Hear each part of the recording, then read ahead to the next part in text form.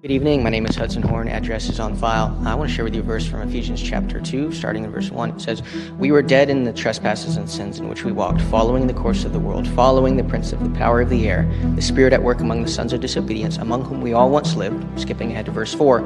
"But God, rich in mercy, because of the great love with which he loved us, even when we were dead in sin, he made us alive together with Christ. By grace you've been saved." See, the reason I bring that up is to bring the point to you that the only thing that can take a person and bring them out of a state of sin is the grace of God. You see, the reason our world has been stuck in sin, the reason there's things like hate and violence and genocide and all these things is because the entire world is dead in sin, following, well, the course of the world. And the only thing that is going to change that is the gospel of Jesus Christ, that he came and died on the cross in our place so that we can be forgiven and made right with God and be restored by him.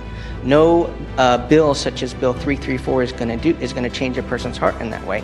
And nothing else is going to do that. That's why I come here to share this with you, and that should be, thank you guys. God bless you. Thank you.